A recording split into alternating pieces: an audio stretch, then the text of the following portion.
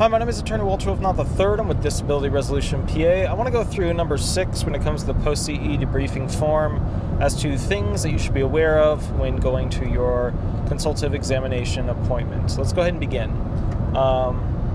Did anybody speak to you before or during the process for which you went to your consultative examination? So, like, did somebody talk to you? Like, you had a cab set up for you by the SSA, you spoke with the cab driver a lot, or for example,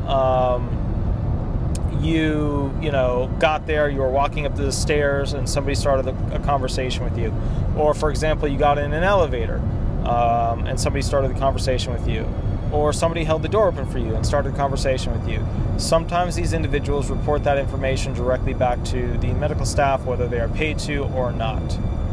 So, with that said, when you get in the cab, just kind of, be quiet.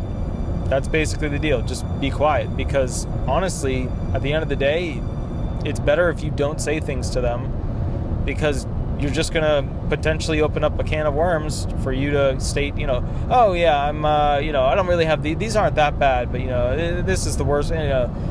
You'll slip up and you'll say things that you didn't really mean, or you're trying to be friendly or whatever, and then all of a sudden you're going to be hurting your claim. So go there, realize this is a government sanctioned, process and also visit. They paid for this doctor.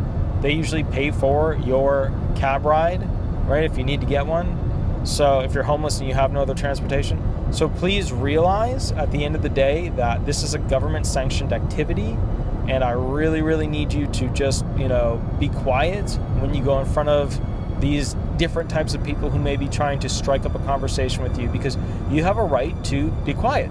You do.